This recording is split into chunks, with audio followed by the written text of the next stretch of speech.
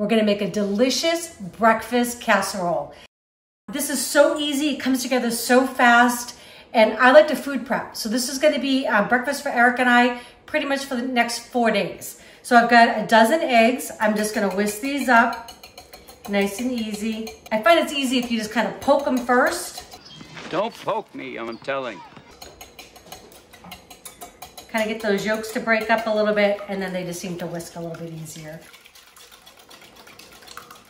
Okay, so I just have a little mixture of butter and a little bit of avocado oil in there, heating up. And this is 8 ounces of breakfast sausage.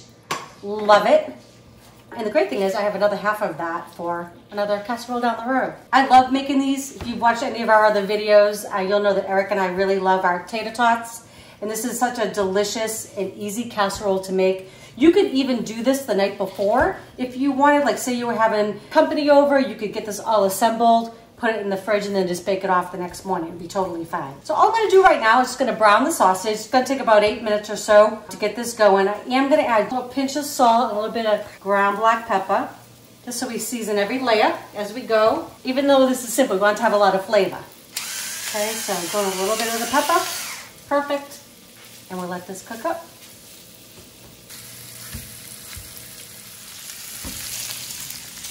So the sausage is done. I'm just gonna shut it off. You just wanna make sure the sausage is cooked through and browned just a little bit. I'm just gonna put it in a separate dish because I want it to cool slightly before we assemble the casserole.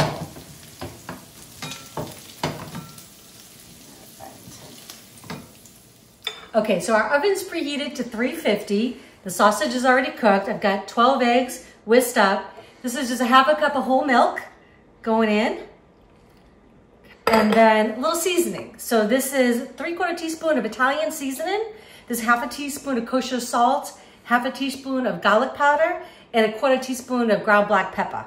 All going in, just giving us some flavor there. And you could make this so many different ways. This is just a real quick and simple one, but you could put sauteed onions and bell peppers. You could put mushrooms in there, it'd be delicious. You could make it all vegetarian if you wanted. All good. So just gonna get that nice and combined. And then I'm just gonna show you how we're gonna finish this off and assemble the casserole.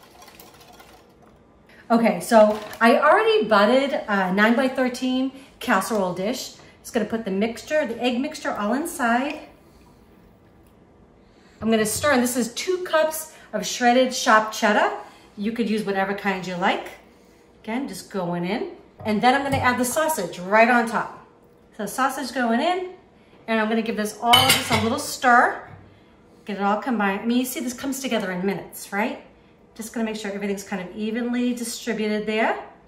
Getting nice and cheesy and good. All right, I think we're good. Okay, so this is a 32-ounce bag of those golden puffs of goodness. We won't use quite the whole bag, but listen, I will always find another use for them. Pauline, give me some of your tots. No, go find your own. So you can be, really dainty with these. I just like throw them in. I just don't have that kind of patience. I know I've seen some people and they look so beautiful. They have them all like in a row. Good for them, right? I can't do it. Ain't nobody got time for that. I am gonna try to maximize them, get as many on there as I can because it is so crunchy and delicious. These are great for a crowd, if you're having a brunch, right? Put some fruit along the side. You could top this with bacon. You could top it with scallions. I mean, it really is kind of all up to you and the things that you like.